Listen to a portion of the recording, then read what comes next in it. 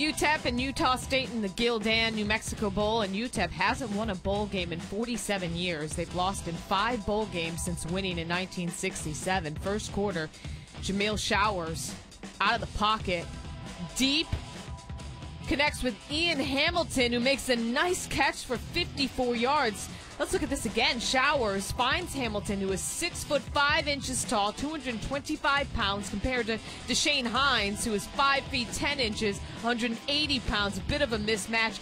UTEP would go on to kick a field goal to take a 3-0 lead. Late first quarter, 4 receivers on the far side for Utah State. Both linebackers go to that side on the snap, so Myers sees that and then takes off.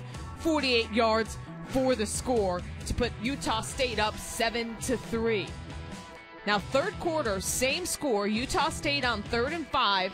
Myers, quick pass to JoJo Natson on the slant route, who then picks up 46 yards on the play. And then 3 plays later, Utah State on 3rd and 3. Myers would scramble for 14 yards and the first down. Next play for Utah State, 1st and goal.